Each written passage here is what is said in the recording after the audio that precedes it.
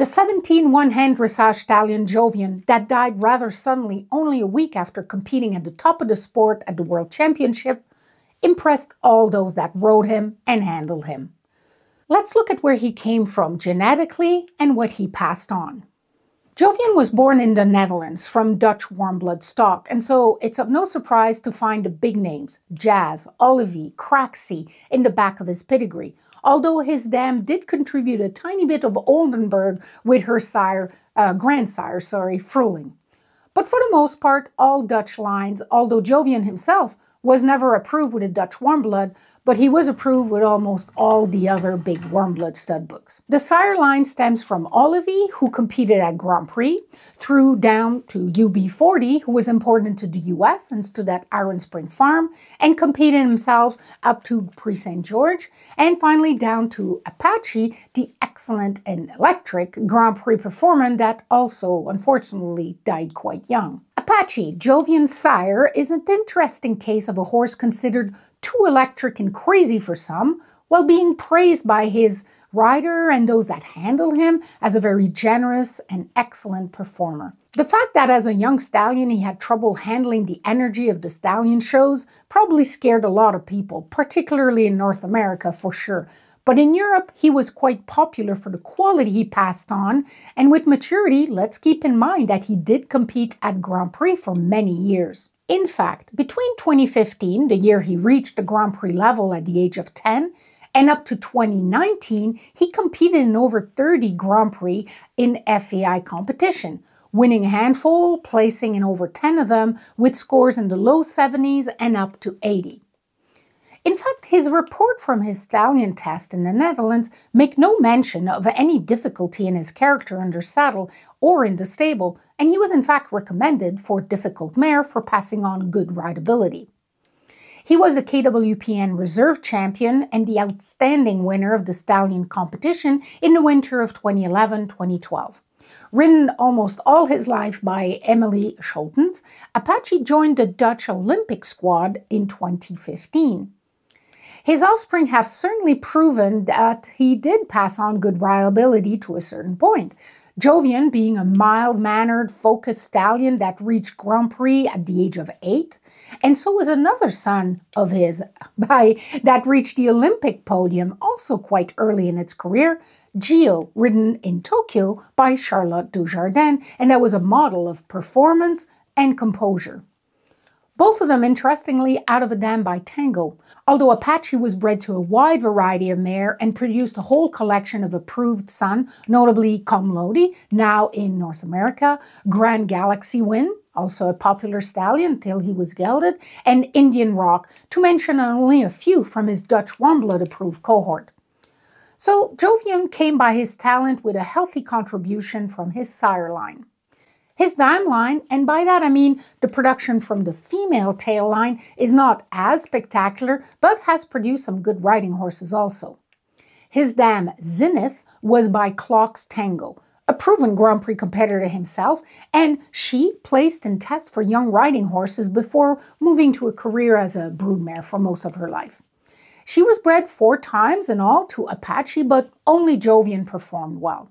His full sister, Onith, however, that you can see here, produced the mare Idol, who in turn became the dam of the licensed Toto Gold, or Nice Boy, by Toto Jr.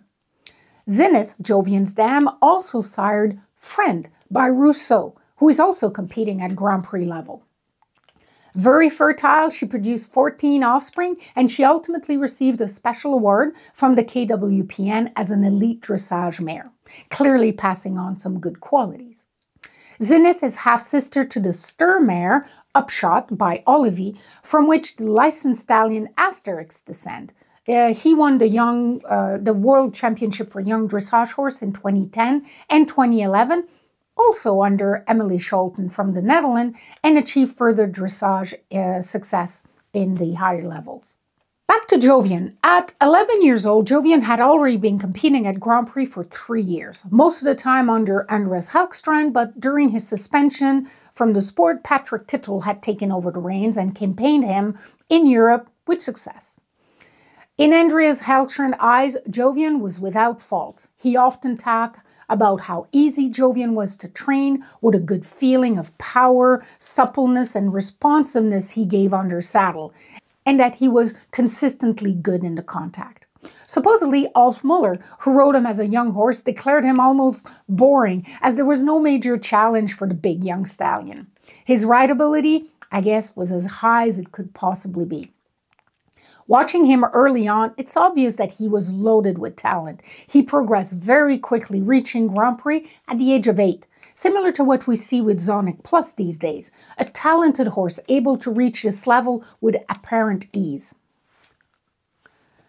Rarely sick or needing time off for soundness issue, Jovian appeared to be comfortable in his job, if not front page news spectacular. He never broke the 80% barrier in his judged performance, usually hovering in the high 70s, and at the World Championship in 2025, his last competition, he finished 17th, with Mark in the low 70s. With the early death of his sire, Apache, who succumbed to laminitis at only 11 years old, he was certainly seen as a worthy successor, and in fact, as we will see, he produced quite similarly to his sire. As always in these videos, I am mostly interested by what a stallion produces, and in this department, Jovian was unlike a lot of other horses in that he did pass on some things very reliably. Perhaps not stamping his look, but his breeding value clearly show that his biggest influence was in the overall frame, size, as well as movement. He also seemingly consistently passed on his sloped croup. His walk was his weakest point, and so his score in that department is spectacularly low and consistent. But he made up for it, it seems, in the quality of suspension and power of his trot and canter. Breeders and those that have his sons and daughters talk of their great temperament and rideability. Not all of them are giants, but they're on the larger size. His fertility was far from spectacular, and for many years he was not known to have good frozen semen, despite a very high stud fee. His frozen semen at least improved somewhat over time, but it seemed to have kept his number of offspring a little bit on the low side. But his sire had almost 2,000 offspring, while Jovian currently hovers just under 1,000. Maybe his legacy will be that even out of hot and sensitive lines can come spectacular rideability, and that size can also be paired with lightness and gentleness. Jovian died on September 5th, 2025 from complication of a gelding operation, something that does carry risk in mature stallion for sure, but clearly something went terribly wrong to the point that he could not be saved. At 11, he certainly still had plenty of years in front of him. His frozen semen remains available, of course, but generally, after the death of a stallion, the demand for it, is certainly greatly reduced. We shall see how his offspring perform in the future, as they are still quite young, but the ones that have reached the performance stage, there's a handful of them, and they are certainly doing quite well. He also has 15 licensed sons at this point. Some of them have approved, and I think those will keep on and pass on his legacy. I think I will leave it at that for this video. Hit the like button if you enjoyed this review, and subscribe if you're interested in seeing more of these type of stallion analysis. And thank you for watching.